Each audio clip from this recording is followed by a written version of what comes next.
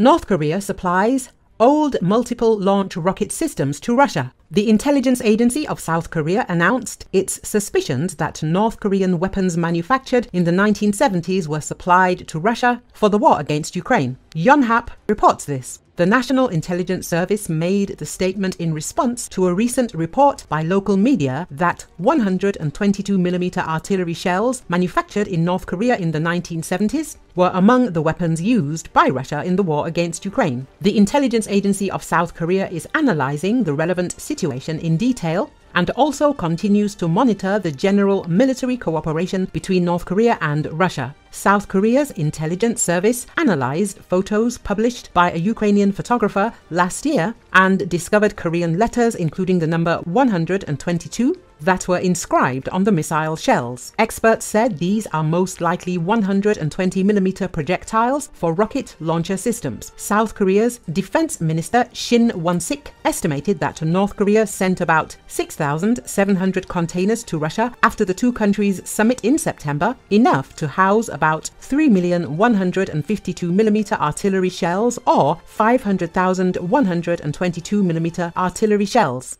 The US has counted the number of ammunition that North Korea has provided to Russia. North Korea and Russia violate all international agreements. The deputy head of the US mission to the OSCE, Tracy Newell, stated this at the meeting of the OSCE Permanent Council on Thursday in Vienna. Since the end of last year, North Korea has delivered almost 11,000 containers of ammunition to Russia, as well as ballistic missile launchers and several dozen ballistic missiles. Russia has repeatedly used these weapons to attack Ukrainian infrastructure. The American diplomat said Pyongyang is not doing this for free. North Korea is interested in fighter jets, surface-to-air missiles, armored vehicles, ballistic missile equipment or materials, and other advanced technologies. It is clear that Russia and North Korea are violating UN Security Council resolutions by participating in these deliveries. The diplomat added that Russia and Iran are also developing their ties in other areas, primarily in oil and gas and banking, and such cooperation weakens our collective efforts aimed at ending Russia's war against Ukraine. Over the course of a day, Russia's total losses in Ukraine became an absolute record. Ukrainian soldiers managed to defeat 1,740 opponents. As of May 13, the enemy had lost 484,030 invaders, the ground forces of the Ukrainian armed forces reported on Telegram.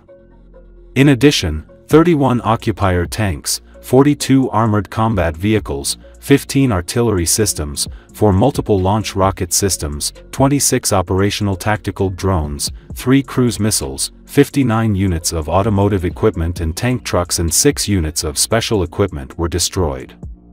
Advisor to the mayor of the still-occupied Mariupol, Pyotr Andriushenko, wrote in his messenger, 1,740 good Russians per day. An absolute record. But Ukraine's military chief Oleksandr Syrskyi said his forces were facing a difficult situation in the northeastern Kharkiv region, where thousands more people have fled their homes amid an advance by Russian forces. Ukraine's general staff said fighting was raging around Vovchansk, a town about 4 kilometers from the border and 45 kilometers from Kharkiv, Ukraine's second biggest city and the capital of the Kharkiv region.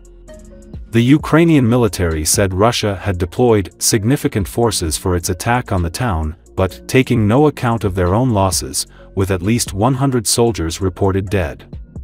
In recent days, Vovchansk has become a key target of Russia's new offensive, as Russia launched an attempt on May 10 to break through in Kharkiv Oblast.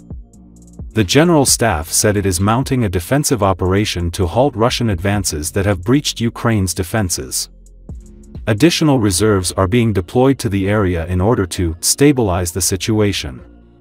Our defenders are conducting defensive operations, inflicting fire damage on the enemy, widely using unmanned systems for reconnaissance and pinpoint strikes to inflict maximum losses. Vovchansk was previously liberated from Russian occupation during Ukraine's lightning counteroffensive in September 2022.